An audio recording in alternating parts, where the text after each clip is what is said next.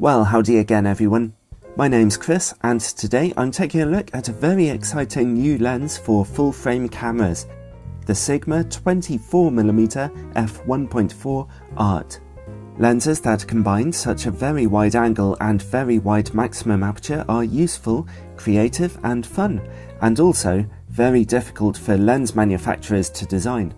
And so, this lens carries a price tag of around £700 or $850 US. But that's still a lot less than Canon or Nikon's equivalent lenses. On a full-frame camera, 24mm is a very wide angle which dramatically pushes back your subject and gives you corners that look just slightly stretched. It's especially popular with wedding photographers or anyone who needs a big field of view without quite going into ultra-wide angle territory. If you're using an APS-C camera, then you'll get an angle of about 38mm. That's still a reasonably wide angle, but you do get more emphasis on your subject. It's a perfect focal length for general purpose shooting. You could fix this lens to an APS-C camera for a perfect walkaround lens. I'd say that a 24mm focal length has even more appeal on an APS-C camera than full frame. And of course, this 24mm lens's biggest selling point is its extremely wide maximum aperture of f1.4. This means it can let in a huge amount of light, which is useful for shooting indoors or in the dark. f1.4 can also give you impressively out-of-focus backgrounds, especially for such a wide-angle field of view. A 24mm f1.4 lens can give you really striking images, whatever kind of camera you're using. And so, let's take a look at Sigma's new offering. This lens is slightly big and heavy, being jam-packed with 15 glass elements. Typically, for one of Sigma's ART lenses, it feels extremely solid and tightly put together.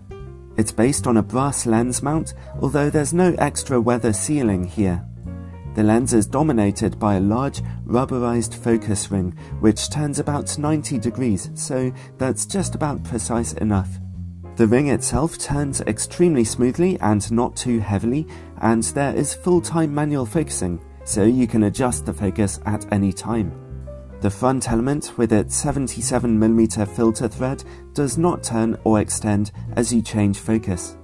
The lens's autofocus motor works silently, but not very quickly. But really, that's fast enough for most users. It's just not quite as fast as one of Canon's lenses. It works quite accurately, though. It comes with a nicely designed lens hood with a rubber trim at the bottom and one of Sigma's handy lens pouches. Overall, the lens is very well made indeed, and it's a pleasure to use, just like Sigma's other ART lenses.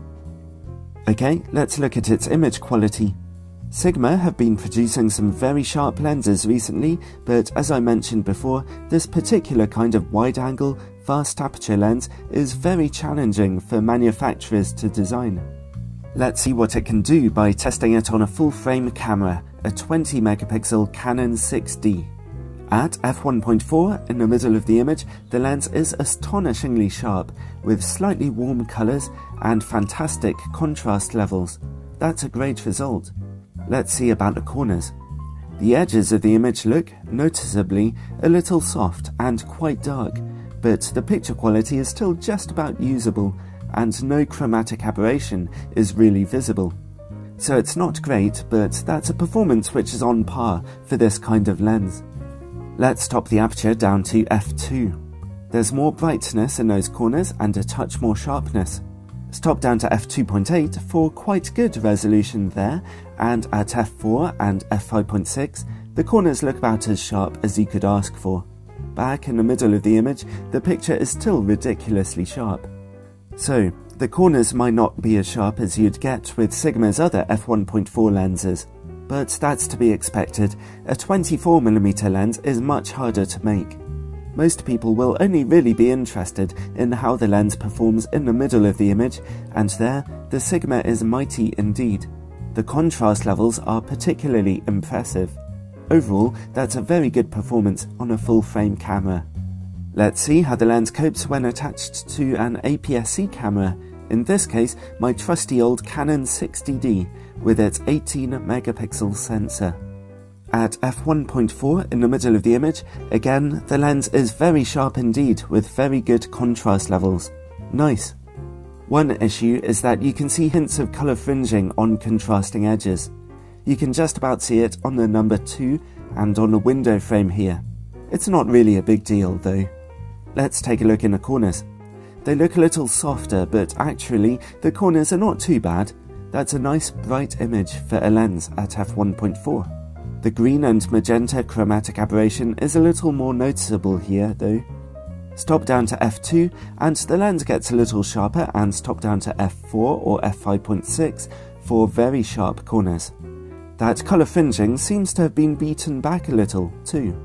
Back in the middle of the image, picture quality is crazy sharp and there's no colour fringing at this narrower aperture. So on an APS-C camera, this lens produces a very tidy performance indeed. It's nice and sharp with good contrast levels.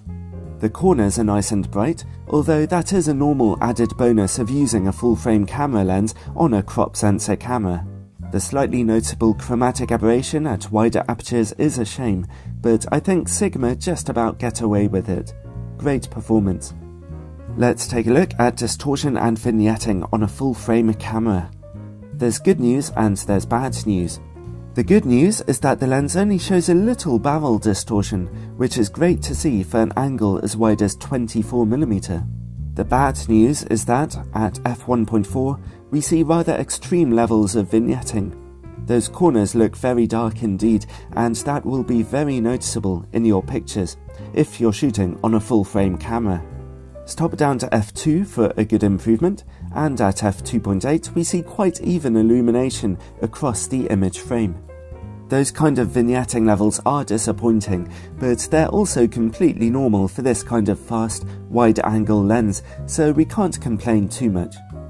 The lens can focus as closely as 25cm, which is about normal among fast 24mm lenses.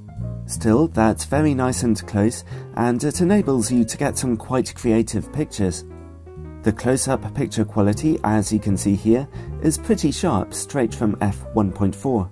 There are tiny improvements in sharpness at f2 and at f2.8, where we also see a little more contrast. One area where the lens doesn't particularly impress is when shooting against bright lights. We see some pretty noticeable and complex flaring, and a loss in contrast too. Better to use the free lens hood when you're shooting. Finally, let's see about the quality of this lens's bokeh. At f1.4 you can get some impressively out-of-focus backgrounds for such a wide-angle lens. When it comes to the quality of this lens's out-of-focus backgrounds, it has a bit of a split personality.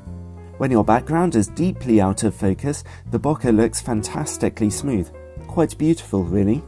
However, when your subject is further away, the backgrounds can look a tiny bit edgy. It's nothing too bad though.